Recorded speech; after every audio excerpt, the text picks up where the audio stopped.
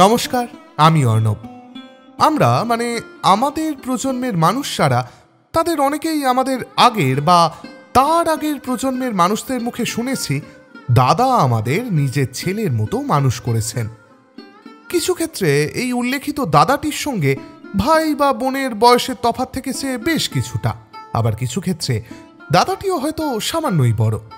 অথচ এই মানুষটি জাদু বলে একাধিক ভাই বোনকে বুকে করে মানুষ করেছেন। যত কাঁটা বুক পেতে নিজে শুয়েছেন, ভাই বোনদের গায়ে আঁচ আসতে দেননি। এমনকি কিছু ক্ষেত্রে একাই ভাই বোনদের বাবা এবং মায়ের জায়গাও নিয়েছেন। আমাদের প্রজন্মের কাছে এই সবই গল্প কথা, সবই শোনা গল্প। আর এমন গল্প তো বারবার শুনতে বেশ লাগে, তাই না? তাই গল্পের যাতে অভাব না পড়ে, রবি ঠাকুর খাতায় কলমে লিখে গিয়েছিলেন এমন এক দাদার গল্প আর তার আদরের ভাইয়ের গল্প। সেই গল্পই আজ আপনাদের শোনাব। শুরু হচ্ছে আমার আজকের নিবেদন, রবীন্দ্রনাথ ঠাকুরের গল্প পণরক্ষা।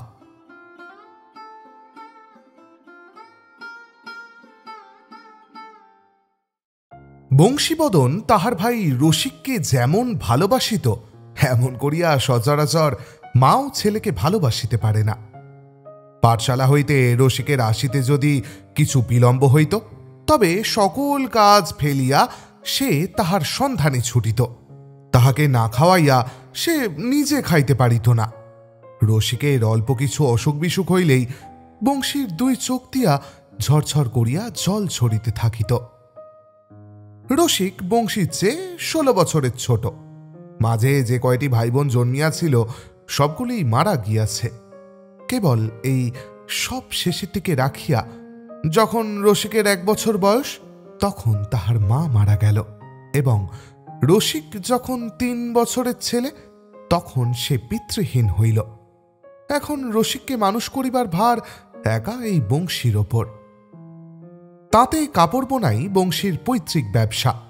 এই ব্যবসা করিয়াই বংশীর বৃদ্ধ প্রপিতামহ অভিরাম বসাক গ্রামে যে দেবালয় প্রতিষ্ঠা করিয়া গিয়াছে, আজও সেখানে রাধানাথের বিগ্রহ স্থাপিত আছে।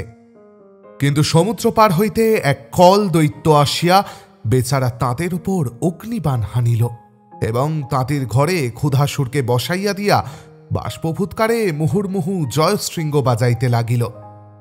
তবু তাঁতের কঠিন প্রাণ মরিতে চাহে না। ঠুকঠাক ঠুকঠাক করিয়া সুতা দাঁতে লইয়া মাকু এখনো চলাচল করিতেছে, কিন্তু তাহার সাবেক চালচলন চঞ্চলা লক্ষ্মীর মনোপুত হইতেছে না। লোহার দৈত্যটা কলে বলে কৌশলে তাহাকে একেবারে বশ করিয়া লইয়াছে। বংশীর একটু সুবিধা ছিল, থানাগড়ের বাবুরা তাহার মুরব্বী ছিলেন। তাহাদের বৃহৎ পরিবারের সমুদয় শৌখিন কাপড় বংশী বুনিয়া দিত।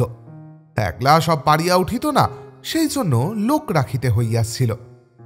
যদিচ তাদের সমাজে মেয়ের দর বড় বেশি, তবুও চেষ্টা করিলে বংশী এতদিনে যেমন তেমন একটা বউ ঘরে আনিতে পারিত।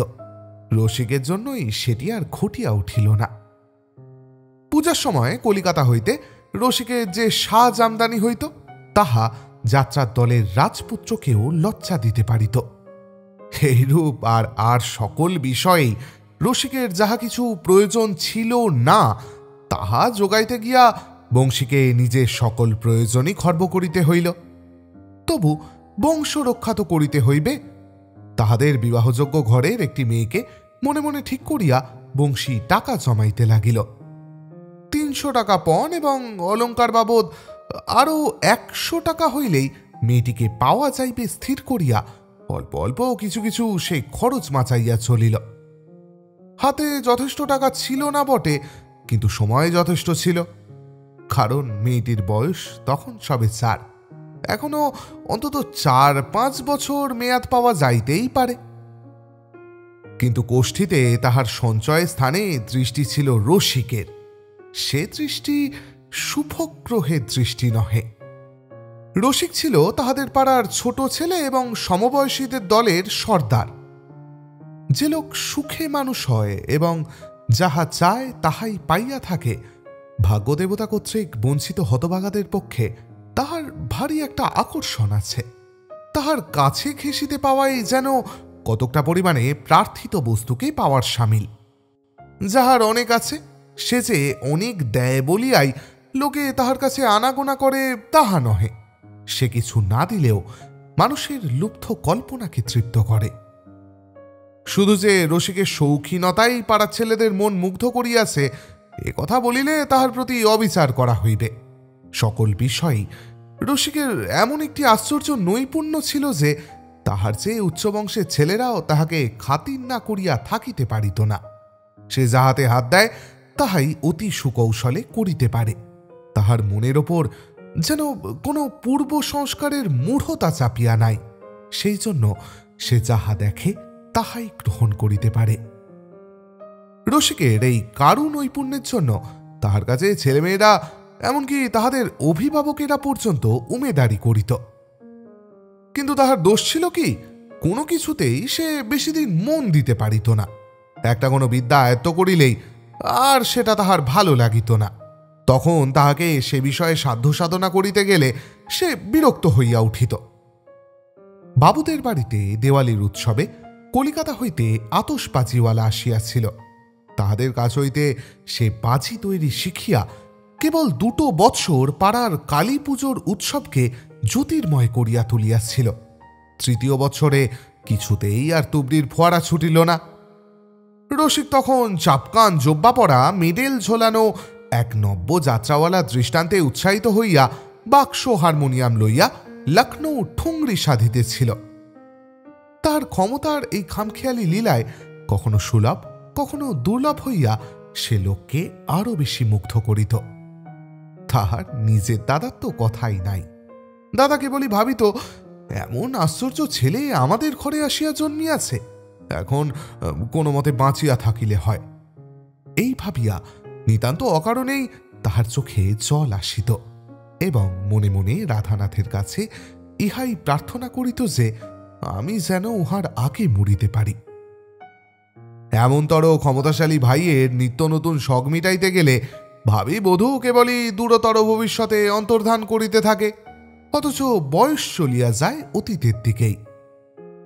বংশীর বয়স যখন 30 পার হইল, টাকা যখন 100 পুরিল না এবং সেই মেয়েটি অন্যত্র শ্বশুর ঘর করিতে গেল, তখন বংশী মনে মনে কহিল, আমার আর বড় আশা দেখি না, এখন বংশরক্ষার ভার রসিককেই লইতে হইবে।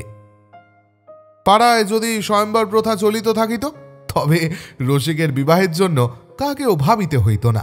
বিধু, তারা, ননী, শশী, সুধা এমন কত নাম করিব, সবাই রসিককে ভালোবাসিত। রসিককে লইয়া মেয়েদের মধ্যে বন্ধু বিচ্ছেদের উপক্রম হইত। ইহাদের মধ্যে একটি মেয়ে ছিল সৌরভী। সে বড়ই শান্ত। সে চুপ করিয়া বসিয়া পুতুল গড়া দেখিতে ভালোবাসিত এবং প্রয়োজন মতো রসিককে কাদা কাঠি প্রভৃতি অগ্রসর করিয়া দিত। তাহার ভারী ইচ্ছা রসিক তাহাকে কিছু একটা ফরমাস করে। কাজ করিতে করিতে রসিক পান চাহিবে জানিয়া সৌরভী তাহা যোগাইয়া দেওয়ার জন্য প্রতিদিন প্রস্তুত হইয়া আসিত। রসিক স্বহস্তের কীর্তিগুলি তাহার সামনে সাজাইয়া ধরিয়া যখন বলিত, শৈরী তুই কোনটা নিবি বল, তখন সে ইচ্ছা করিলে যেটা খুশি লইতে পারিত, কিন্তু সংকোচে কোনোটাই লইত না। রসিক নিজের পছন্দ মতো জিনিসটি তাহার হাতে তুলিয়া দিত। পুতুল গড়িবার পর্ব শেষ হইলে যখন হারমোনিয়াম বাজাইবার দিন আসিল, তখন পাড়ার ছেলেমেয়েরা সকলেই এই যন্ত্রটা টেপাটেপি করিবার জন্য ঝুঁকিয়া পড়িত। রসিক তাদের সকলকেই হুঙ্কার দিয়া খেদাইয়া দিত। সৌরভী কোনো উৎপাত করিত না। সে তাহার দূরে শাড়ি পরিয়া বড় বড় চোখ মেলিয়া বাম হাতের ওপর শরীরের ভর দিয়া হেলিয়া বসিয়া চুপ করিয়া আশ্চর্য হইয়া দেখিত। রসিক ডাকিত, আয় শৈরী, একবার টিপিয়া দেখ। সে মৃদু মৃদু হাসিত, অগ্রসর হইতে চাহিত না। রসিক অসম্মতি সত্ত্বেও নিজের হাতে তাহার আঙুল ধরিয়া তাহাকে দিয়া বাঁচাইয়া লইত। সৌরভীর দাদা গোপালও রসিকের ভক্তবৃন্দের মধ্যে একজন অগ্রগণ্য ছিল। সৌরভীর সঙ্গে তাহার প্রভেদ এই যে ভালো জিনিস লইবার জন্য তাকে কোনোদিনই সাধিতে হইত না। সে আপনি ফরমাস করিত এবং না পাইলে অস্থির করিয়া তুলিত। নূতন গোছের যাহা কিছু দেখিত তাহাই সে সংগ্রহ করিবার জন্য অত্যন্ত ব্যস্ত হইয়া উঠিত। রসিক কারো আবদার বড় সইতে পারিত না, তবু গোপাল যেন অন্য ছেলেদের চেয়ে রসিকের কাছে কিছু বেশি প্রশ্রয় পাইত। বংশী মনে মনে ঠিক করিল এই সৌরভীর সঙ্গেই রসিকের বিবাহ দিতে হইবে। কিন্তু সৌরভীর ঘর তাহাদের চেয়ে বড়, 500 টাকার কমে রাজি হইবার আশা নাই। এতদিন বংশী কখনো রসিককে তাহার তাঁত বোনায় সাহায্য করিতে অনুরোধ করে নাই, খাটুনি সমস্তই সে নিজের ঘাড়ে লইয়াছিল। রসিক নানা প্রকার বাজে কাজ লইয়া লোকের মনোরঞ্জন করিত, ইহা তাহার দেখিতে ভালোই লাগিত। রসিক ভাবিত, দাদা কেমন করিয়া যে রোজই এক তাঁত বোনার কাজ লইয়া পড়িয়া থাকে কে জানে, আমি হইলে তো মরিয়া গেলেও পারি না। তাহার দাদা নিজের সম্বন্ধে নিতান্তই টানাটানি করিয়া চালাইত, ইহাতে সে দাদাকে কৃপণ বলিয়া জানিত। তাহার দাদার সম্বন্ধে রসিকের মনে যথেষ্ট একটা লজ্জা ছিল। শিশুকাল হইতেই সে নিজেকে তাহার দাদা হইতে সকল বিষয়ে ভিন্ন শ্রেণীর লোক বলিয়াই জানিত। তাহার দাদাই তাহার এই ধারণাকে প্রশ্রয় দিয়া আসিয়াছে। এমন সময় বংশী নিজের বিবাহের আশা বিসর্জন দিয়া রসিকেরই বধূ আনিবার জন্য যখন উৎসুক হইল, তখন বংশীর মন আর ধৈর্য মানিতে চাহিল না। প্রত্যেক মাসের বিলম্ব তার কাছে অসহ্য বোধ হইতে লাগিল। বাজনা বাজিতেছে, আলো জ্বালা হইয়াছে, বরসজ্জা করিয়া রসিকের বিবাহ হইতেছে। এই আনন্দের ছবি বংশীর মনে তৃষ্ণার্তের সম্মুখে মৃগতৃষ্ণিকার মতো কেবলই জাগিয়া আছে। তবু যথেষ্ট দ্রুতবেগে টাকা জমিতে চায় না। যত বেশি চেষ্টা করে ততই যেন সফলতাকে আরও বেশি দূরবর্তী বলিয়া মনে হয়। বিশেষত মনের ইচ্ছের সঙ্গে শরীরটা সমান বেগে চলিতে চায় না, বারবার ভাঙিয়া পড়ে। পরিশ্রমের মাত্রা দেহের শক্তিকে ছাড়াইয়া যাইবার জো করিয়াছে।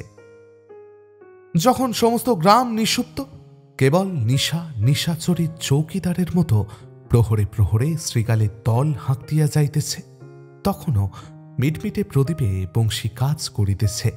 এমন কত রাত ঘটিয়াছে। বাড়িতে তাহার এমন কেহই ছিল না যে তাহাকে নিষেধ করে।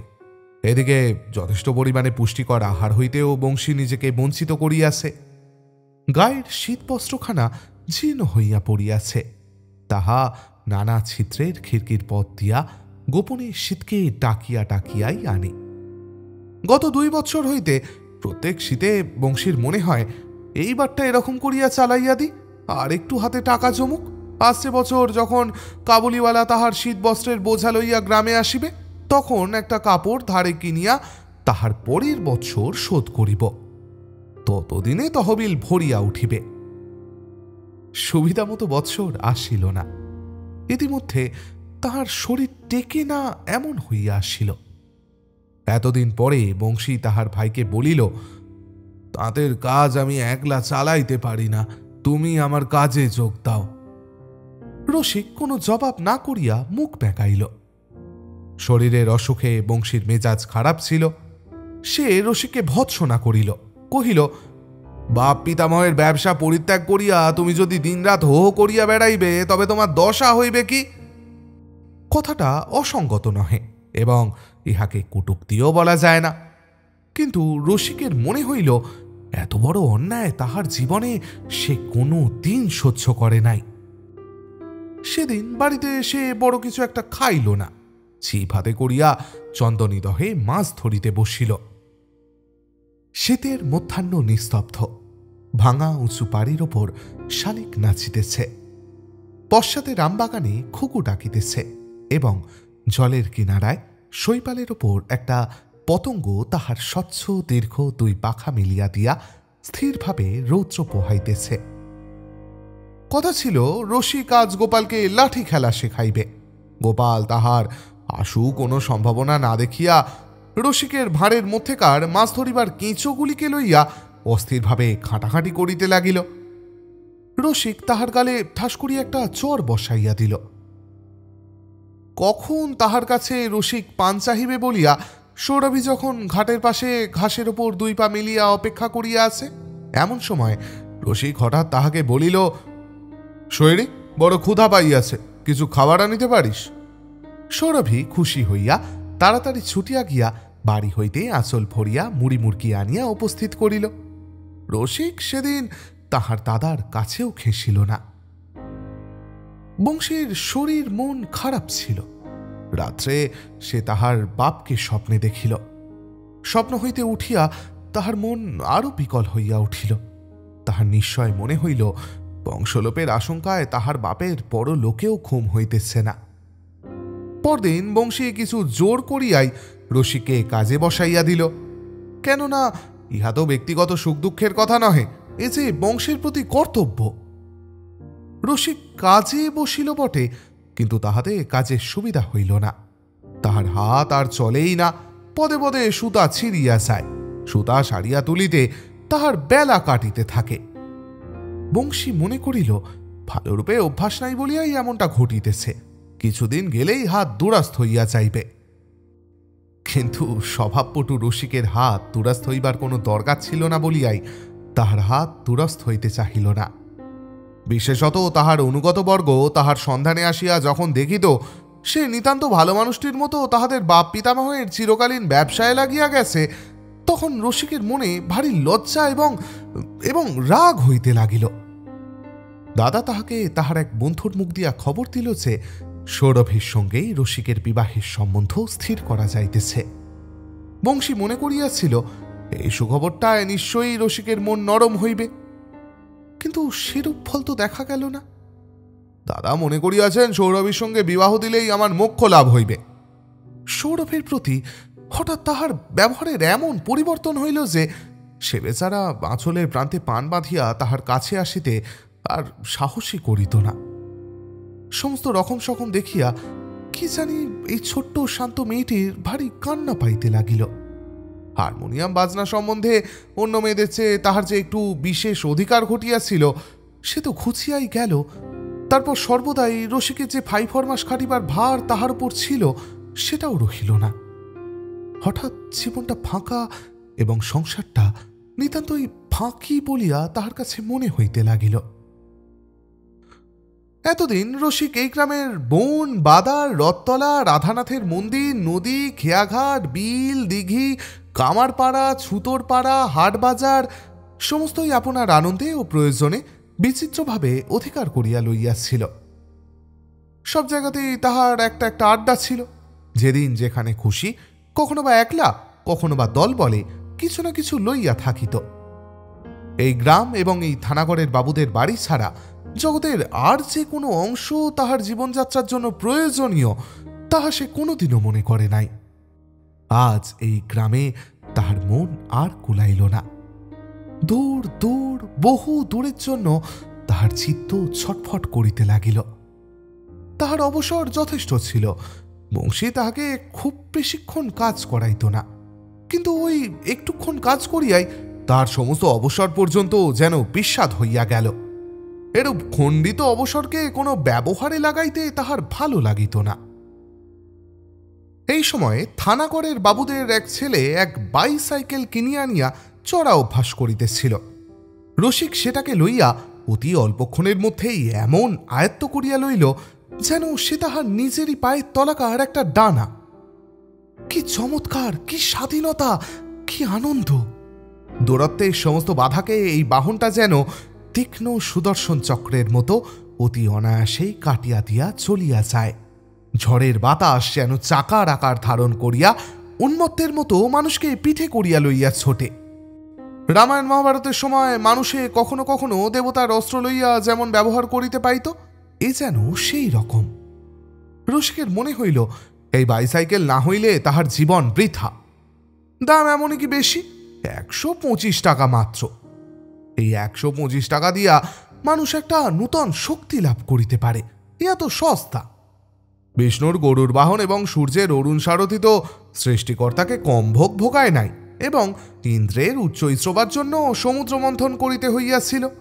কিন্তু এই বাইসাইকেলটি আপন পৃথিবীজয়ী গতিবেগ স্তব্ধ করিয়া কেবল 125 টাকার জন্য দোকানের এক কোণে দেয়ালে ঠেস দিয়া প্রতীক্ষা করিয়া আছে। দাদার কাছে রসিক আর কিছু চাহিবে না পণ করিয়াছিল, কিন্তু সে পণ আর রক্ষা হইল না। তবে চাওয়াটার কিছু পরিবর্তন করিয়া দিল। কহিল, আমাকে 125 টাকা ধার দিতে হইবে। বংশীর কাছে রসিক কিছুদিন হইতে কোনো আবদার করে নাই। ইহাতে শরীরের অসুখের ওপর আর একটা গভীরতর বেদনা বংশীকে দিন রাত্রি পীড়া দিতেছিল। তাই রসিক তাহার কাছে দরবার উপস্থিত করিবা মাত্রই মুহূর্তের জন্য বংশীর মন নাচিয়া উঠিল। মনে হইল, দুর্ভাগ্যে চাই, এমন করিয়া টানাটানি করা যায় না, দিয়া ফেলি। কিন্তু বংশ সে যে একেবারেই ডোবে। 125 টাকা দিলে আর বাকি কি থাকে?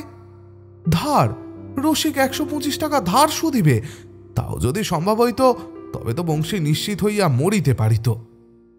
বংশী মনটাকে একেবারে পাথরের মতো শক্ত করিয়া বলিল, সে কি হয়, 125 টাকা আমি কোথায় পাইব? রসিক বন্ধুদের কাছে বলিল, এ টাকা যদি না পাই তবে আমি বিবাহ করিবই না। বংশীর কানে যখন সে কথা গেল তখন সে বলিল, এও তো মজা মন্দ নয়, পাত্রীকে টাকা দিতে হইবে, আবার পাত্রকে না দিলেও চলিবে না, এমন দায় তো আমাদের 7 পুরুষের মধ্যে কখনো ঘটে নাই। রসিক সুস্পষ্ট বিদ্রোহ করিয়া তাঁতের কাজ হইতে অবসর লইল। জিজ্ঞাসা করিলে বলে, আমার অসুখ করিয়াছে। তাঁতের কাজ না করা ছাড়া তাহার আহার বিহারে অসুখের কোনো লক্ষণ প্রকাশ পাইল না। বংশী মনে মনে একটু অভিমান করিল, বলিল, থাক, উহাকে আমি আর কখনো কোনো কাজ করিতে বলিব না, বলিয়া রাগ করিয়া নিজেকে আরো বেশি কষ্ট দিতে লাগিল। বিশেষত সেই বছরেই বয়কটের কল্যাণে হঠাৎ তাঁতের কাপড়ের দর এবং আদর অত্যন্ত বাড়িয়া গেল। তাঁতিদের মধ্যে যাহারা অন্য কাজে ছিল তারা প্রায় সকলেই তাঁতে ফিরিল। নিয়তঞ্চল মাকুগুলো ইঁদুর বাহনের মতো সিদ্ধিদাতা গণনায়ককে বাংলাদেশের তাঁতিদের ঘরে দিন রাত কাঁধে করিয়া দৌড়াইতে লাগিল। এমন এক মুহূর্ত তাঁত কামাই পড়িলে বংশীর মন অস্থির হইয়া উঠে। এই সময়ে রসিক যদি তাহাকে সাহায্য করে তবে 2 বৎসরের কাজ 6 মাসে আদায় হইতে পারে। কিন্তু সে আর ঘটিল না। কাজেই ভাঙা শরীর লইয়া বংশী একেবারে সাধ্যের অতিরিক্ত পরিশ্রম করিতে লাগিল।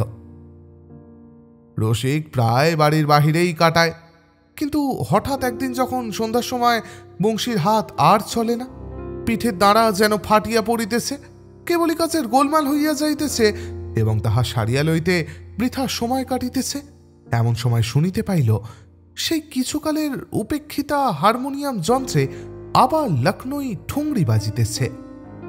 এমন দিন ছিল যখন কাজ করিতে করিতে রসিকের এই হারমোনিয়াম বাজনা শুনিলে গর্বে ও আনন্দে বংশীর মন পুলকিত হইয়া উঠিত। আজ একেবারেই সেই রূপ হইল না। সে তাঁত ফেলিয়া ঘরের আঙিনার কাছে আসিয়া দেখিল একজন কোথাকার অপরিচিত লোককে রসিক বাজনা শুনাইতেছে। ইহাতে তাহার জ্বরতপ্ত ক্লান্ত দেহ আরো জ্বলিয়া উঠিল। মুখে তাহার যাহা আসিল তাহাই বলিল। রসিক উদ্ধত হইয়া জবাব করিল, তোমার অন্নে যদি আমি আর ভাগ বসাই তবে আমি, ইত্যাদি ইত্যাদি। বংশী কহিল, আর মিথ্যা বড়াই করিয়া কাজ নাই, তোমার সামর্থ্য কতদূর ঢের দেখিয়াছি, শুধু বাবুদের নকলে বাজনা বাজাইয়া নবাবি করিলেই তো হয় না, বলিয়া সে চলিয়া গেল। আর তাতে বসিতে পারিল না। ঘরে মাদুরে গিয়া শুইয়া পড়িল। রসিক যে হারমোনিয়াম বাজাইয়া চিত্ত বিনোদন করিবার জন্য সঙ্গী জুটাইয়া আনিয়াছিল তাহা নহে। থানাগড়ে যে সার্কাসের দল আসিয়াছিল, রসিক সেই দলে চাকরির উমেদারি করিতে গিয়াছিল। সেই দলেরই একজনের কাছে নিজের ক্ষমতার পরিচয় দিবার জন্য তাহাকে যতগুলি গদ জানে একে একে শুনাইতে প্রবৃত্ত হইয়াছিল। এমন সময় সঙ্গীতের মাঝখানে নিতান্ত অন্যরকম সুর আসিয়া পৌঁছিল। আজ পর্যন্ত বংশীর মুখ দিয়া এমন কঠিন কথা বাহির হয় নাই। নিজের বাক্যে সে নিজেই আশ্চর্য হইয়া গেল। তাহার মনে হইল যেন তাহাকে অবলম্বন করিয়া আর একজন এই নিষ্ঠুর কথাগুলি বলিয়া গেল। এমনতর মর্মান্তিক ভৎসনার পরে বংশীর পক্ষে আর তাহার সঞ্চয়ের টাকা রক্ষা করা সম্ভবপর নহে। যে টাকার জন্য হঠাৎ এমন অভাবনীয় কাণ্ডটি ঘটিতে পারিল, সেই টাকার উপর বংশীর ভারী একটা রাগ হইল। তাহাতে আর তাহার কোনো সুখ রহিল না। রসিক যে তাহার কত আদরের সামগ্রী, এই কথাটা কেবলই তাহার মনের মধ্যে তোলপাড় করিতে লাগিল।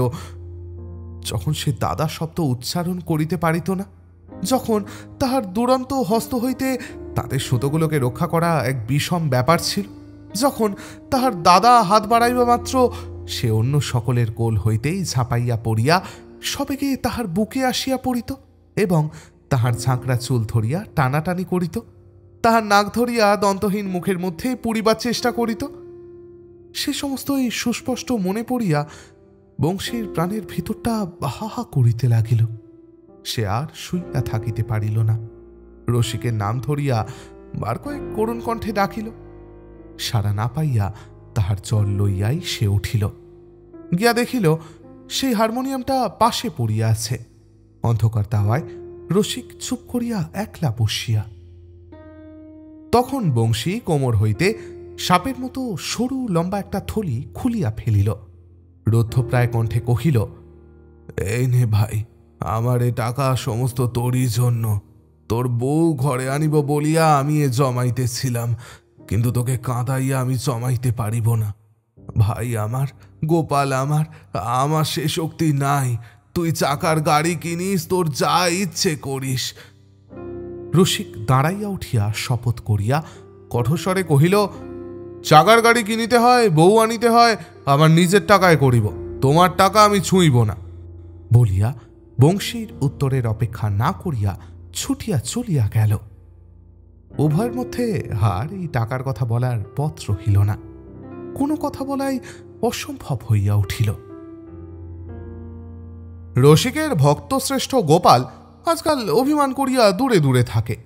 রসিকের সামনে দিয়া তাহাকে দেখাইয়া দেখাইয়া একাই মাছ ধরিতে যায়। আগের মতো তাহাকে ডাকাডাকি করে না। আর সৌরভীর তো কথাই নাই। রসিকদার সঙ্গে তাহার আড়ি, একেবারে জন্মের মতো আড়ি।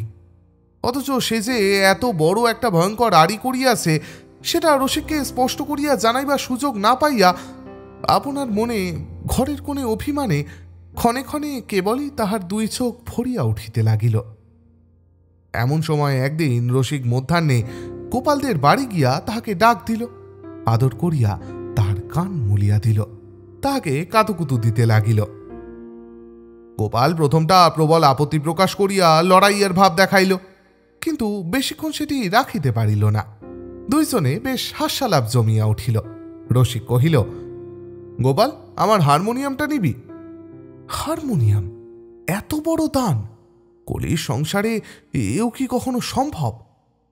কিন্তু যে জিনিসটা তাহার ভালো লাগে, বাধা না পাইলে সেটি অসংকোচে গ্রহণ করিবার শক্তি গোপালের যথেষ্ট পরিমাণে ছিল। অতএব হারমোনিয়ামটি সে অবিলম্বে অধিকার করিয়া লইল। বলিয়া রাখিল, ফিরিয়া চাইলে কিন্তু আর পাইবে না। গোপালকে যখন রসিক ডাক দিয়াছিল তখন নিশ্চয় জানিয়াছিল সে ডাক অন্তত আরও একজনের কানে গিয়া পৌঁছিয়াছে। কিন্তু বাহিরে আজ তাহার কোনো প্রমাণ পাওয়া গেল না। তখন রসিক গোপালকে বলিল, শৈরী কোথায় আছে? একবার ডাকিয়া আনত। গোপাল ফিরিয়া আসিয়া কহিল, শৈরী বলিল তাহাকে এখন বড়ি শুকাইতে দিতে হইবে, তার সময় নাই। রসিক মনে মনে হাসিয়া কহিল, চল তো দেখি কোথায় সে বড়ি শুকাইতেছে। রসিক আঙিনার মধ্যে প্রবেশ করিয়া দেখিল কোথাও বড়ির নামগন্ধ নাই। সৌরভী তাদের পায়ের শব্দ পাইয়া আর কোথাও লুকাইবার উপায় না দেখিয়া তাহাদের দিকে পিঠ করিয়া মাটির প্রাচীরের কোণ ঠেসিয়া দাঁড়াইল। রসিক তাহার কাছে গিয়া তাহাকে ফিরাইবার চেষ্টা করিল। রাগ করেছিস শৈরী? সে আঁকিয়া বাঁকিয়া রসিকের চেষ্টাকে প্রত্যাখ্যান করিয়া দেয়ালের দিকেই মুখ করিয়া রহিল। একদা রসিক আপন খেয়ালে নানা রঙের সুতো মেলাইয়া নানা চিত্র বিচিত্র করিয়া একটি কাঁথা সেলাই করিতেছিল। মেয়েরা যে কাঁথা সেলাই করিত তার কতগুলো বাঁধা নকশা ছিল, কিন্তু রসিকের সমস্তই নিজের মনের রচনা। যখন এই সেলাইয়ের ব্যাপার চলিতেছিল তখন সৌরভী আশ্চর্য হইয়া এক মনে তাহা দেখিত। সে মনে করিত জগতে কোথাও এমন আশ্চর্য কাঁথা আজ পর্যন্ত রচিত হয় নাই। প্রায় যখন কাঁথা শেষ হইয়া আসিয়াছে এমন সময় রসিকের বিরক্তিবোধ হইল। সে আর শেষ করিল না। ইহাতে সৌরভী মনে ভারী পীড়াবোধ করিয়াছিল। এইটে শেষ করিয়া ফেলিবার জন্য সে রসিককে কতবার যে কত সানুনয় অনুরোধ করিয়াছে তাহার কোনো ঠিক নাই। আর ঘণ্টা 2-3 বসিলেই শেষ হইয়া যায়। কিন্তু রসিকের যাহাতে গা লাগে না, তাহাতে তাহাকে প্রবৃত্ত করাইতে কে পারে? হঠাৎ এতদিন পরে রসিক কাল রাত্রি জাগিয়া সেই কাঁথাটি শেষ করিয়াছে। রসিক বলিল, শৈরী, সেই কাঁথাটি শেষ করিয়াছি, একবার দেখবি না? অনেক কষ্টে সৌরভীর মুখ ফিরাইতে সে আঁচল দিয়া মুখ ঝাঁপিয়া ফেলিল। তখন যে তাহার 2 কপল বাহিয়া জল পড়িতেছিল, সে জল সে দেখাইবে কেমন করিয়া? সৌরভীর সঙ্গে তাহার পূর্বের সহজ সম্বন্ধ স্থাপন করিতে রসিকের যথেষ্ট সময় লাগিল। অবশেষে উভয় পক্ষের সন্ধি যখন এত দূর অগ্রসর হইল যে সৌরভী রসিককে পান আনিয়া দিল, তখন রসিক সেই কাঁথার আবরণ খুলিয়া সেটি আঙিনার উপর মেলিয়া দিল। সৌরভীর হৃদয়টি বিস্ময়ে অভিভূত হইয়া গেল। অবশেষে রসিক যখন বলিল, শৈরী, এ কাঁথা তোর জন্যই তৈরি করিয়াছি, এটি আমি তোকেই দিলাম, তখন এত বড় অভাবনীয় দান কোনো মতেই সৌরভী স্বীকার করিয়া লইতে পারিল না। পৃথিবীতে সৌরভী কোনো দুর্লভ জিনিস দাবি করিতে শেখে নাই। গোপাল তাহাকে খুব ধমক দিল। মানুষের মনুষ্যত্বের সূক্ষ্মতা সম্বন্ধে তাহার কোনো বোধ ছিল না। সে মনে করিল লোভনীয় জিনিস লইতে লজ্জা একটা নিরবিচ্ছিন্ন কপটতা মাত্র। গোপাল ব্যর্থ কালপায়ে নিবারণের জন্য নিজেই কাঁথাটি ভাঁজ করিয়া লইয়া ঘরের মধ্যে রাখিয়া আসিল। বিচ্ছেদ মিটমাট হইয়া গেল। এখন হইতে আবার পূর্বতন প্রণালীতে তাহাদের বন্ধুত্বের ইতিহাসের দৈনিক অনুবৃত্তি চলিতে থাকিবে। 2 বালক বালিকার মন এই আশায় উৎফুল্ল হইয়া উঠিল। সেদিন পাড়ায় তাহার দলের সকল ছেলেমেয়ের সঙ্গেই রসিক আগেকার মতোই ভাব করিয়া লইল। কেবল তাহার দাদার ঘরে একবারও প্রবেশ করিল না। যে প্রৌঢ়া বিধবা তাহাদের বাড়িতে আসিয়া রাঁধিত, সে আসিয়া সকালে বংশীকে জিজ্ঞাসা করিল, আজ কি রান্না হইবে? বংশী তখন বিছানায় শুইয়া। সে বলিল, আমার শরীর ভালো নাই, আমি কিছু খাইব না, রসিককে ডাকিয়া তুমি খাওয়াইয়া দিও। স্ত্রীলোকটি বলিল, রসিক তাহাকে বলিয়াছে সে আজ বাড়িতে খাইবে না, অন্যত্র বোধ করি তার নিমন্ত্রণ আছে। শুনিয়া বংশী দীর্ঘ নিঃশ্বাস ফেলিয়া গায়ের কাপড়টা মাথা পর্যন্ত মুড়ি দিয়া পাশ ফিরিয়া শুইল। রসিক যেদিন সন্ধ্যার পর গ্রাম ছাড়িয়া সার্কাসের দলের সঙ্গে চলিয়া গেল, সেদিন এমনি করিয়াই কাটিল। শীতের রাত্রি, আকাশে আধখানি চাঁদ উঠিয়াছে। সেদিন হাট ছিল। হাট সারিয়া সকলেই চলিয়া গিয়াছে। কেবল যাহাদের দূর পাড়ায় বাড়ি, এখনো তাহারা মাঠের পথে কথা কহিতে কহিতে চলিয়াছে। একখানি বোঝাই শূন্য গরুর গাড়িতে গাড়োয়ান র্যাপার মুড়ি দিয়া নিদ্রামগ্ন। গরু দুটি আপন মনে ধীরে ধীরে বিশ্রামশালার দিকে গাড়ি টানিয়া লইয়া চলিয়াছে। গ্রামের গোয়ালঘর হইতে খড় চালানো ধোঁয়া বায়ুহীন শীতরাত্রে হিম ভারাক্রান্ত হইয়া স্তরে স্তরে বাঁশঝাড়ের মধ্যে আবদ্ধ হইয়া আছে। রসিক যখন প্রান্তরের প্রান্তে গিয়া পৌঁছিল, যখন অস্ফুট চন্দ্রালোকে তাহাদের গ্রামের ঘন গাছগুলির নীলিমাও আর দেখা যায় না, তখন রসিকের মনটা কেমন যেন করিয়া উঠিল। তখনও ফিরিয়া আসিবার পথ কঠিন ছিল না, কিন্তু তখনও তাহার হৃদয়ের কঠিনতা যায় নাই। উপার্জন করি না, অথচ দাদার অন্ন খাই, যেমন করিয়া হোক এ লাঞ্ছনা মুছিয়া নিজের টাকায় কেনা বাইসাইকেলে না চড়িয়া আজন্মকাল এই গ্রামে আর ফিরিয়া আসিয়া চলিবে না।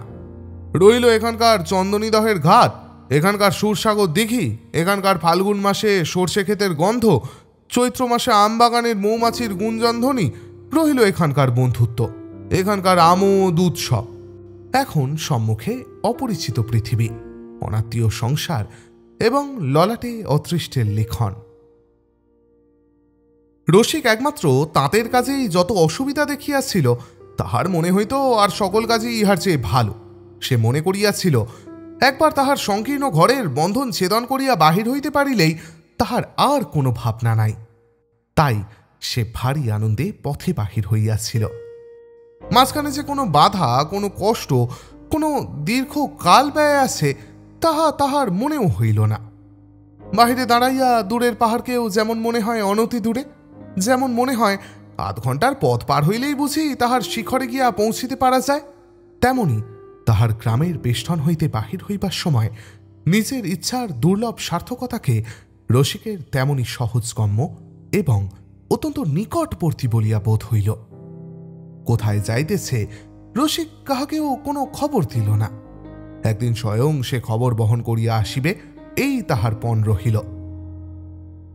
কাজ করিতে গিয়া দেখিল বেগারের কাজে আদর পাওয়া যায় এবং সেই আদর সে বরাবর পাইয়াছে, কিন্তু যেখানে গরজের কাজ সেখানে দয়া মায়া নাই।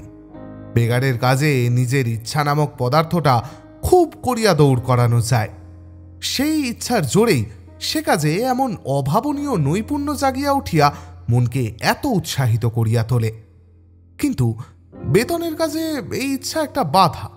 এই কাজের তরণীতে অনিশ্চিত ইচ্ছার হাওয়া লাগাইবার জন্য পালের কোনো বন্দোবস্ত নাই। দিন রাত কেবল মজুরের মতো দাঁড় টানা এবং লগি ঠেলা। যখন দর্শকের মতো দেখিয়াছিল তখন রসিক মনে করিয়াছিল সার্কাসে ভারী মজা, কিন্তু যখন ভিতরে প্রবেশ করিল মজা তখন সম্পূর্ণ বাহির হইয়া গিয়াছে।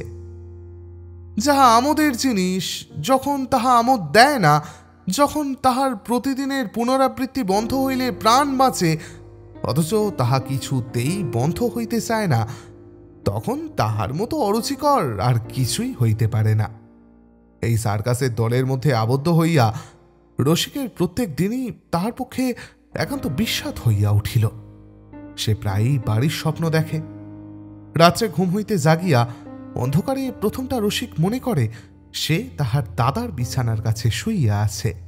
মুহূর্তকাল পরেই চমক ভাঙিয়া দেখে দাদা কাছে নাই। বাড়িতে থাকিতে এক একদিন শীতের রাত্রে ঘুমের ঘোরে সে অনুভব করিত দাদা তাহার শীত করিতেছে মনে করিয়া তাহার গাত্রবস্ত্রের ওপরে নিচের কাপড়খানা ধীরে ধীরে চাপাইয়া দিতেছে। এখানে পৌষের রাত্রে যখন ঘুমের ঘোরে তাহার শীত শীত করে, তখন দাদা তাহার গায়ে ঢাকা দিতে আসিবে মনে করিয়া সে যেন অপেক্ষা করিতে থাকে। দেরি হইতেছে দেখিয়া রাগ হয়। এমন সময় জাগিয়া উঠিয়া মনে পড়ে দাদা কাছে নাই, এবং সেই সঙ্গে ইহাও মনে হয় যে এই শীতের সময় তাহার গায়ে আপন কাপড়টি টানিয়া দিতে না পারিয়া আজ রাত্রে শূন্যশয্যার প্রান্তে তাহার দাদার মনেও শান্তি নাই। তখনই সেই অর্ধরাত্রে সে মনে করে কাল সকালে উঠিয়াই আমি ঘরে ফিরিয়া যাইব, কিন্তু ভালো করিয়া জাগিয়া উঠিয়া আবার সে শক্ত প্রতিজ্ঞা করে। মনে মনে আপনাকে বারবার জবাইতে থাকে যে আমি পণের টাকা ভর্তি করিয়া বাইসাইকেল চড়িয়া বাড়ি ফিরিব, তবেই আমি পুরুষ মানুষ, তবেই আমার নাম রসিক। একদিন সকালে কর্তা তাহাকে তাঁতি বলিয়া বিশ্রী করিয়া গালি দিল। সেই দিন রসিক তাহার সামান্য কয়েকখানি কাপড়, ঘটি ও থালাবাটি, নিজের যে কিছু ঋণ ছিল তাহার পরিবর্তে ফেলিয়া রাখিয়া সম্পূর্ণ রিক্ত হস্তে বাহির হইয়া চলিয়া গেল। সমস্ত দিন কিছুই খাওয়া হয় নাই। সন্ধ্যার সময় যখন নদীর ধারে দেখিল গরুগুলি আরামে চড়িয়া খাইতেছে, তখন এক প্রকার ঈর্ষার সহিত তাহার মনে হইতে লাগিল পৃথিবী যথার্থই পশু পক্ষীদের মা। নিজের হাতে তাহাদের মুখে গ্রাস তুলিয়া দেন, আর মানুষ বুঝি তার কোনো সতীনের ছেলে, তাই চারিদিকে এত বড় মার ধুতু করিতেছে, কোথাও রসিকের জন্য এক মুষ্টি অন্ন নাই।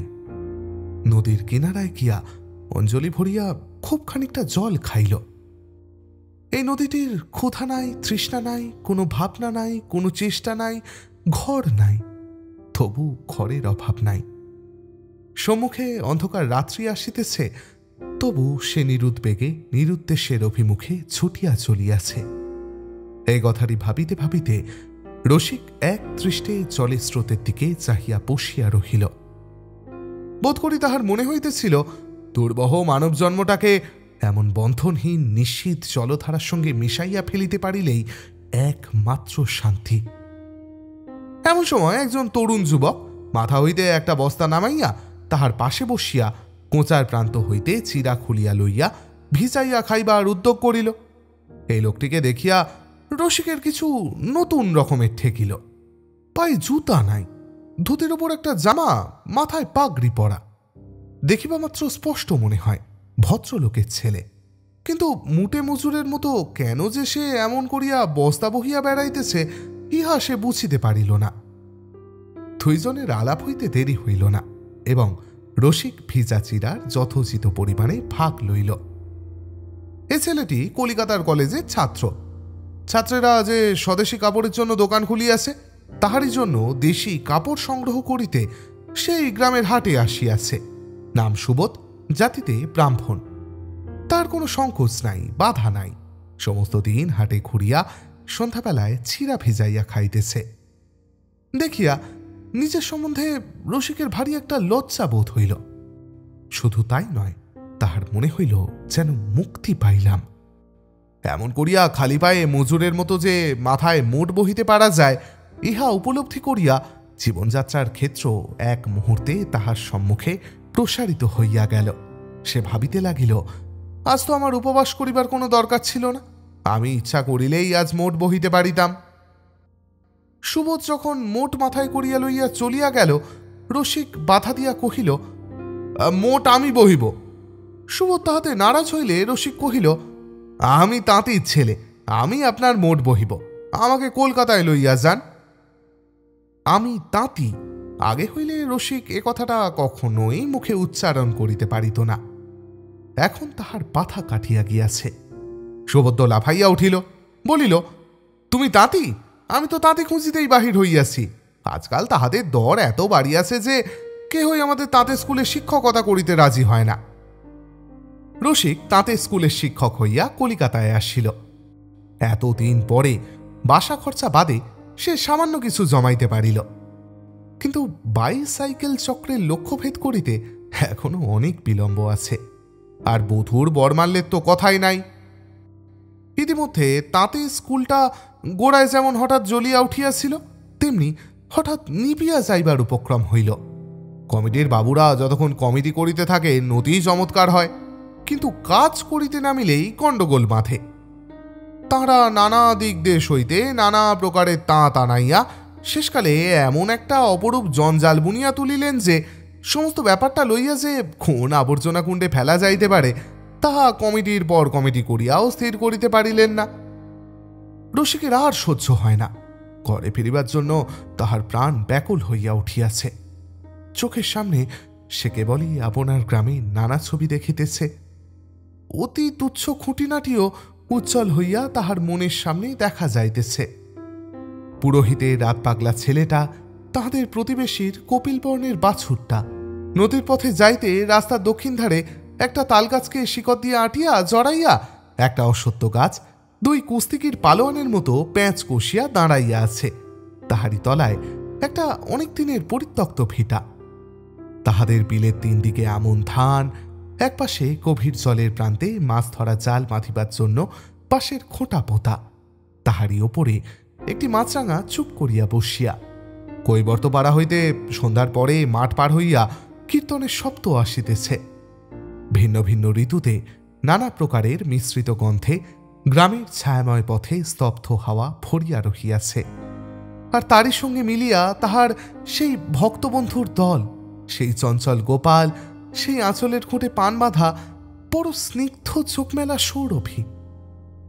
এই সমস্ত স্মৃতি ছবিতে, গন্ধে, শব্দে, স্নেহে, প্রীতিতে, বেদনায় তাহার মনকে প্রতিদিন গভীরতর আবিষ্ট করিয়া ধরিতে লাগিল। গ্রামে থাকিতে রসিকের যে নানা প্রকার কারু নৈপুণ্যের প্রকাশ পাইত, এখানে তাহা একেবারে বন্ধ হইয়া গেছে। এখানে তাহার কোনো মূল্য নাই। এখানকার দোকান বাজারের কলে তৈরি জিনিস হাতের চেষ্টাকে লজ্জা দিয়া নিরস্ত করে। তাঁতের স্কুলে কাজ কাজের বিড়ম্বনা মাত্র, তাহাতে মন ভরে না। থিয়েটারের দীপশিখা তাহার চিত্তকে পতঙ্গের মতো মরণের পথে টানিয়াছিল। কেবল টাকা জমাইবার নিষ্ঠা তাহাকে বাঁচাইয়াছে। সমস্ত পৃথিবীর মধ্যে কেবলমাত্র তাহার গ্রামটিতে যাইবার পথই তাহার কাছে একেবারে রুদ্ধ। এই জন্যই গ্রামে যাইবার টান প্রতি মুহূর্তে তাহাকে এমন করিয়া পীড়া দিতেছে। তাঁতের স্কুলে সে প্রথমটা ভারী ভরসা পাইয়াছিল, কিন্তু আজ যখন সে আশা টেকে না, যখন তাহার 2 মাসের বেতনে সে আদায় করিতে পারিল না, তখন সে আপনাকে আর ধরিয়া রাখিতে পারে না এমন হইল। সমস্ত লজ্জা স্বীকার করিয়া মাথা হেঁট করিয়া এই 1 বৎসর প্রবাসবাসের বৃহৎ ব্যর্থতা বহিয়া দাদার আশ্রয়ে যাইবার জন্য তাহার মনের মধ্যে কেবলই তাকিদ আসিতে লাগিল। যখন মনটা অত্যন্ত যাই যাই করিতেছে, এমন সময় তাহার বাসার কাছে খুব ধুম করিয়া একটি বিবাহ হইল। সন্ধ্যাবেলায় বাজনা বাজাইয়া বর আসিল। সেদিন রাত্রে রসিক স্বপ্নে দেখিল তাহার মাথায় টোপর, গায়ে লাল ছেলি, কিন্তু সে গ্রামের বাঁশবনের আড়ালে দাঁড়াইয়া আছে। পাড়ার ছেলেমেয়েরা তোর বর আসিয়াছে বলিয়া সৌরভীকে খেপাইতেছে।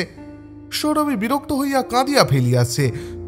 রসিক তাহাদিগকে শাসন করিতে ছুটিয়া আসিতে চায়, কিন্তু কেমন করিয়াই কেবল বাঁশের কঞ্চিতে তাহার কাপড় চড়াইয়া যায়, ডালে তাহার টোপর আটকাইয়া যায়, কোনো মতেই পথ করিয়া বাহির হইতে পারে না। জাগিয়া উঠিয়া রসিকের মনের মধ্যে ভারী লজ্জাবোধ হইতে লাগিল। বধূ তাহার জন্য ঠিক করা আছে, অথচ সে বধূকে ঘরে আনিবার যোগ্যতা তাহার নাই। এইটাই তাহার কাপুরুষতার সবচেয়ে চূড়ান্ত পরিচয় বলিয়া মনে হইল। না, এত বড় দীনতা স্বীকার করিয়া গ্রামে ফিরিয়া যাওয়া কোনো মতেই হইতে পারে না।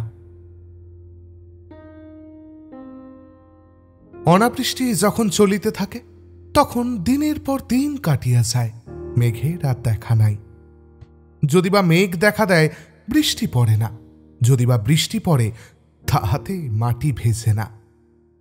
কিন্তু বৃষ্টি যখন নামে, তখন দিগন্তের এক কোণে যেমনি মেঘ দেখা দেয়, অমনি দেখিতে দেখিতে আকাশ সাইয়া ফেলে এবং অবিরল বর্ষণে পৃথিবী ভাসিয়া যাইতে থাকে।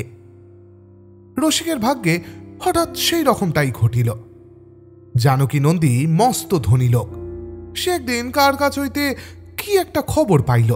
তাঁতের স্কুলের সামনে তাহার জুড়ি আসিয়া থামিল। তাঁতের স্কুলের মাস্টারের সঙ্গে তাহার দুই চারিটি কথা হইল এবং তাহার পর তিনি রসিক আপনার মেষের বাসা পরিত্যাগ করিয়া নন্দীবাবুদের মস্ত তেতলা বাড়ির এক ঘরে আশ্রয় গ্রহণ করিল। নন্দীবাবুদের বিলাতের সঙ্গে কমিশন এজেন্সির মস্ত কারবার।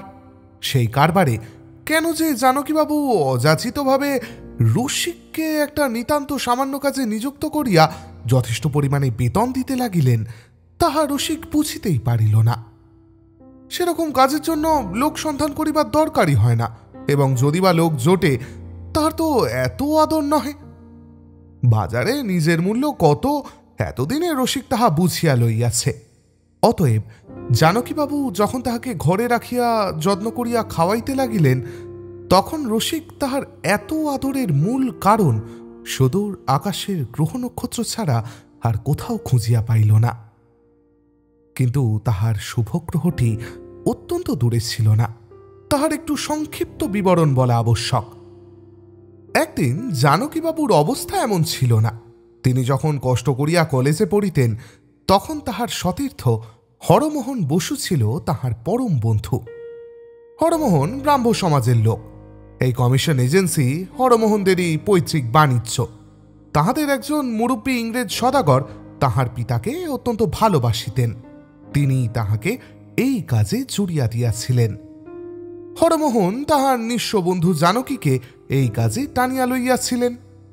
সেই দরিদ্র অবস্থার নূতন যৌবনে সমাজ সংস্কার সম্বন্ধে জানকীর উৎসাহ হরমোহনের চেয়ে কিছুমাত্র কম ছিল না। তাই তিনি পিতার মৃত্যুর পরে তাহার ভগিনীর বিবাহের সম্বন্ধ ভাঙিয়া দিয়া তাকে বড় বয়স পর্যন্ত লেখাপড়া শিখাইতে প্রবৃত্ত হইলেন। ইহাতে তাহাদের তন্তুবায় সমাজে যখন তাহার ভগিনীর বিবাহ অসম্ভব হইয়া উঠিল, তখন কায়স্থ হরমোহন নিজে তাহাকে এই সংকট হইতে উদ্ধার করিয়া এই মেয়েটিকে বিবাহ করিলেন। তাহার পরে অনেক দিন চলিয়া গিয়াছে। হরমোহনেরও মৃত্যু হইয়াছে, তাহার ভগিনীও মারা গেছে। ব্যবসাটিও প্রায় সম্পূর্ণ জানকীর হাতেই আসিয়াছে। ক্রমে বাসাবাড়ি হইতে তাহার তেতলা বাড়ি হইল। চিরকালে নিকেলের ঘড়িটিকে অপমান করিয়া তাড়াইয়া দিয়া সোনার ঘড়ি সুয়োরানীর মতো তাহার বক্ষের পার্শ্বে টিকটিক করিতে লাগিল। এইরূপে তাহার তহবিল যত স্ফীত হইয়া উঠিল, অল্প বয়সের অকিঞ্চন অবস্থার সমস্ত উৎসাহ ততই তাহার কাছে নিতান্ত ছেলে মানুষই বলিয়া বোধ হইতে লাগিল। কোনো মতে পারিবারিক পূর্ব ইতিহাসের এই অধ্যায়টিকে বিলুপ্ত করিয়া দিয়া সমাজে উঠিবার জন্য তাহার রোগ চাপিয়া উঠিল। নিজের মেয়েটিকে সমাজে বিবাহ দিবেন, এই তাহার জেদ। টাকার লোভ দেখাইয়া দুই একটি পাত্রকে রাজি করিয়াছিলেন, কিন্তু যখনই তাহাদের আত্মীয়রা খবর পাইল তখনই তাহারা গোলমাল করিয়া বিবাহ ভাঙিয়া দিল। শিক্ষিত সৎপাত্র না হইলেও তাহার চলে, কন্যার চিরজীবনের সুখ বলিদান দিয়াও তিনি সমাজ দেবতার প্রসাদ লাভের জন্য উৎসুক হইয়া উঠিলেন। এমন সময় তিনি তাঁতের স্কুলের মাস্টারের খবর পাইলেন। সে থানাগড়ের বসাক বংশের ছেলে। তাহার পূর্বপুরুষ অভিরাম বসাকের নাম সকলেই জানে। এখন তাহাদের অবস্থাহীন, কিন্তু কুলে তাহারা তাহাদের চেয়ে বড়। দূর হইতে দেখিয়া গৃহিণীর ছেলেটিকে পছন্দ হইল। স্বামীকে জিজ্ঞাসা করিলেন, ছেলেটির পড়াশোনা কি রকম? জানকীবাবু বলিলেন, সে বেলাই নাই। আজকাল যাহার পড়াশোনা বেশি তাকে হিঁদুয়ানিতে আঁটিয়া ওঠা শক্ত। গৃহিণী প্রশ্ন করিলেন, টাকা করি? জানকীবাবু বলিলেন, যথেষ্টই অভাব আছে, আমার পক্ষে সেইটাই লাভ। গৃহিণী কহিলেন, আত্মীয় স্বজনদের তো ডাকিতে হইবে। জানকীবাবু কহিলেন, পূর্বে অনেকবার সে পরীক্ষা হইয়া গিয়াছে, তাহাতে আত্মীয় স্বজনেরা দ্রুতবেগে ছুটিয়া আসিয়াছে, কিন্তু বিবাহ হয় নাই। এবারে স্থির করিয়াছি আগে বিবাহ দিব, আত্মীয় স্বজনের সঙ্গে মিষ্টালাপ পরে সময় মতো করা যাইবে। রসিক যখন দিনে রাত্রে তাহার গ্রামে ফিরিবার কথা চিন্তা করিতেছে এবং হঠাৎ অভাবনীয় রূপে অতি সত্বর টাকা জমাইবার কি উপায় হইতে পারে তাহা ভাবিয়া কোনো কুলকিনারা পাইতেছে না, এমন সময় আহার ঔষধ দুই তাহার মুখের সামনে আসিয়া উপস্থিত হইল। হ্যাঁ করিতে সে আর এক মুহূর্ত বিলম্ব করিতে চাহিল না। জানকীবাবু জিজ্ঞাসা করিলেন, তোমার দাদাকে খবর দিতে চাও? রসিক কহিল, না, তার কোনো দরকার নাই। সমস্ত কাজ নিঃশেষ সারিয়া তাহার পরে সে দাদাকে চমৎকৃত করিয়া দিবে। অকর্মণ্য রসিকের যে সামর্থ্য কিরকম তাহার প্রত্যক্ষ প্রমাণে কোনো ত্রুটি থাকিবে না। শুভ লগ্নে বিবাহ হইয়া গেল। অন্যান্য সকল প্রকার দান সামগ্রীর আগে রসিক একটা বাইসাইকেল দাবি করিল।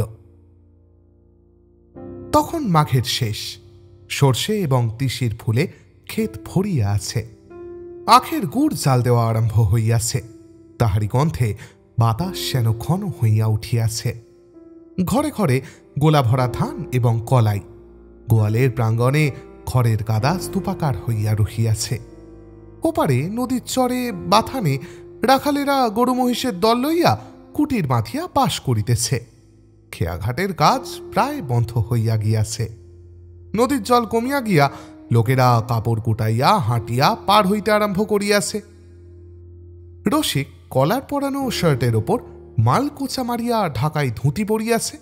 শার্টের ওপর বোতাম খোলা কালো বনাতের কোট, পায়ে রঙিন ফুলমোজা ও চকচকে কালো চামড়ার শৌখিন বিলাতি জুতা। ডিস্ট্রিক্ট বোর্ডের পাকা রাস্তা বাহিয়া দ্রুত বেগে সে বাইসাইকেল চালাইয়া আসিল। গ্রামের কাঁচা রাস্তায় আসিয়া তাহাকে বেগ কমাইতে হইল। গ্রামের লোকে হঠাৎ তাহার বেশভূষা দেখিয়া তাহাকে চিনিতে পারিল না। সেও কাহাকেও কোনো সম্ভাষণ করিল না। তাহার ইচ্ছা লোকে তাহাকে চিনিবার আগেই সর্বাগ্রে সে তাহার দাদার সঙ্গে দেখা করিবে। বাড়ির কাছাকাছি যখন সে আসিয়াছে তখন ছেলেদের চোখ সে এড়াইতে পারিল না। তাহারা এক মুহূর্তেই তাহাকে চিনিতে পারিল। সৌরভীদের বাড়ি কাছেই ছিল। ছেলেরা সেই দিকেই ছুটিয়া চেঁচাইতে লাগিল, সৌরী দিদির বর এসেছে, সৌরী দিদির বর। গোপাল বাড়িতেই ছিল। সে ছুটিয়া বাহির হইয়া আসিবার পূর্বেই বাইসাইকেল রসিকদের বাড়ির সামনে আসিয়া থামিল। তখন সন্ধ্যা হইয়া আসিয়াছে। ঘর অন্ধকার, বাহিরে তালা লাগানো। জনহীন পরিত্যক্ত বাড়ির যেন নীরব একটা কান্না উঠিতেছে। কেহ নাই। এক নিমেষেই রসিকের বুকের ভেতরটা কেমন করিয়া উঠিয়া চোখের সামনে সমস্তই যেন অস্পষ্ট হইয়া উঠিল। তার পা কাঁপিতে লাগিল। বন্ধ দরজা ধরিয়া সে দাঁড়াইয়া রহিল। তাহার গলা শুকাইয়া গেল। কাহাকেও ডাক দিতে তাহার সাহস হইল না। দূরে মন্দিরে সন্ধ্যারতির যে কাঁসর ঘণ্টা বাজিতেছিল তাহা যেন কোনো একটি গত জীবনের পরপ্রান্ত হইতে সুগভীর একটা বিদায়ের বার্তা বহিয়া তাহার কানের কাছে আসিয়া পৌঁছিতে লাগিল।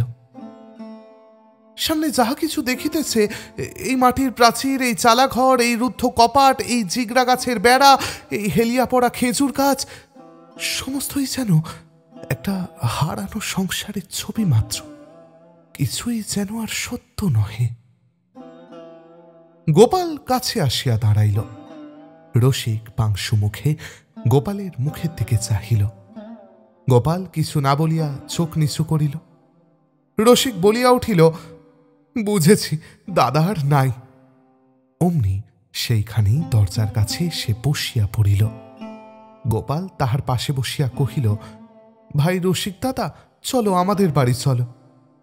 রসিক তাহার 2 হাত ছড়াইয়া দিয়া সেই দরজার উপর উপুর হইয়া মাটিতে লুটাইয়া পড়িল। দাদা, দাদা, দাদা! যে দাদা তাহার পায়ের শব্দটি পাইলে আপনি ছুটিয়া আসিত, কোথাও তাহার কোনো সাড়া পাওয়া গেল না। গোপালের বাপ আসিয়া অনেক করিয়া কহিয়া রসিককে বাড়িতে লইয়া আসিল। রসিক সেখানে প্রবেশ করিয়া মুহূর্তকালের জন্য দেখিতে পাইল সৌরভী সেই তাহার চিত্রিত কাঁথায় মোড়া কি একটা জিনিস অতি যত্নে রোয়াকের দেয়ালে ঠেসান দিয়া রাখিতেছে। প্রাঙ্গণে লোকসমাগমের শব্দ পাইবা মাত্র সে ছুটিয়া ঘরের মধ্যে অন্তর্হিত হইল। রসিক কাছে আসিয়াই বুঝিতে পারিল এই কাঁথায় মোড়া পদার্থটি একটা নতুন বাইসাইকেল। তৎক্ষণাৎ তাহার অর্থ বুঝিতে আর বিলম্ব হইল না। একটা বুক ফাটা কান্না পক্ষ ঠেলিয়া তাহার কণ্ঠের কাছে পাকাইয়া উঠিতে লাগিল এবং চোখের জলের সমস্ত রাস্তা যেন ঠাসিয়া বন্ধ করিয়া ধরিল। রসিক চলিয়া গেলে বংশী 3 রাত অবিশ্রাম খাটিয়া সৌরভীর পণ এবং এই বাইসাইকেল কিনিবার টাকা সঞ্চয় করিয়াছিল। তাহার এক মুহূর্ত আর কোনো চিন্তা ছিল না। ক্লান্ত ঘোড়া যেমন প্রাণপণে ছুটিয়া গম্যস্থানে পৌঁছিয়া পড়িয়া মরিয়া যায়, তেমনি যেদিন পণের টাকা পূর্ণ করিয়া বংশী বাইসাইকেলটি ভিপি ডাকে পাইল, সেই দিনই তাহার হাত আর চলিল না, তাহার দাঁত বন্ধ হইয়া গেল। গোপালের পিতাকে ডাকিয়া তাহার হাত ধরিয়া সে বলিল, আর 1 বছর অপেক্ষা করিও রসিকের জন্য। এই তোমার হাতে পণের টাকা দিয়ে গেলাম, আর যেদিন রসিক আসিবে তাহাকে এই চাকার গাড়িটি দিয়া বলিও দাদার কাছে যাহা চাহিয়াছিল, তখন হতভাগ্য দাদা দিতে পারে নাই, কিন্তু তাই বলিয়া সে যেন মনে মনে রাগ না রাখে। দাদার টাকা গ্রহণ করিবে না, একদিন এই শপথ করিয়া রসিক চলিয়া গিয়াছিল। বিধাতা তাহার সেই কঠোর শপথ শুনিয়াছিলেন। আজ যখন রসিক ফিরিয়া আসিল, তখন দেখিল দাদার উপহার তাহার জন্য এতদিন পথ চাহিয়া বসিয়া আছে, কিন্তু তাহা গ্রহণ করিবার তার একেবারেই রুদ্ধ। তাহার দাদা যে তাতে আপনার জীবনটি বুনিয়া আপনার ভাইকে দান করিয়াছে, রসিকের ভারী ইচ্ছা করিল সব ছাড়িয়া সেই তাঁতের কাছেই আপনার জীবন উৎসর্গ করে। কিন্তু হায়, কলিকাতা শহরে টাকার হাড়ি কাঠে চিরকালের মতো সে আপনার জীবন বলি দিয়া আসিয়াছে।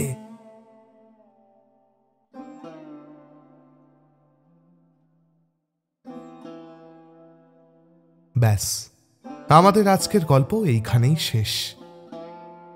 আমরা অনেক সময় একটা কথা বলি, মানি, কথা রাখার চেয়ে দামি কিচ্ছু নেই। তবে জানেন তো, কিছু কিছু কথা থাকে যা রাখতে গিয়ে আরো অনেক দামি জিনিস হারিয়ে যায়। এমন কথা রাখার চেয়ে নিজের অহংবোধের সঙ্গে সেই কথাকেও পানির জলে ভাসিয়ে দেওয়াই ভালো। কথার চেয়ে যে মানুষ অনেক বেশি দামি। বংশী তার কথার দাম আর প্রিয় মানুষ দুটিকেই বাঁচিয়ে রাখল শেষে, থাকলো না খালি সে নিজে। আর রসিক, সে আর তার কথাটুকুই শুধু থাকলো, আর কিচ্ছু থাকলো না, তার কেউ থাকলো না। যাক, অনেক গল্প পড়া হলো, করা হলো, এবার আমায় বিদায় দিন। খুব শিগগিরই আবার দেখা হবে অন্য এক গল্পের জগতে। ততদিন খুব ভালো থাকবেন, ভালো রাখবেন। শুভরাত্রি।